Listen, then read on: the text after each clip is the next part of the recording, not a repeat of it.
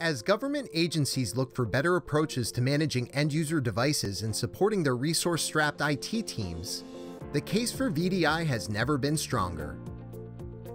Although agencies have valid concerns about VDI, it's important to separate myth from reality.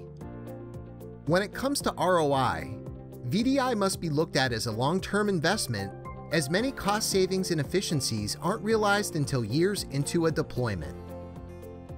With security, many agencies that have adopted VDI actually said security was one of the most important benefits.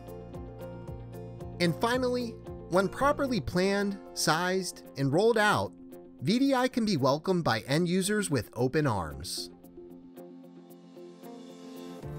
In a recent survey, 3 out of 4 agencies said they already have or are considering adopting VDI. Why?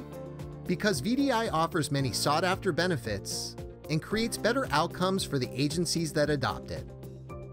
In addition to improving the manageability and TCO of your desktop environment, you can improve security, especially of data at rest, provide more mobility for end users, create a better business continuity strategy, simplify technology refreshes, and even upgrade, patch, and push security updates from one central location. At Ironbow, we're incredibly experienced in helping agencies take advantage of desktop virtualization. We can share with you what other agencies are doing and help you build a business case for adoption within your agency. If you're interested in diving deeper into what VDI can do for your agency, visit the link below to learn more or schedule a meeting.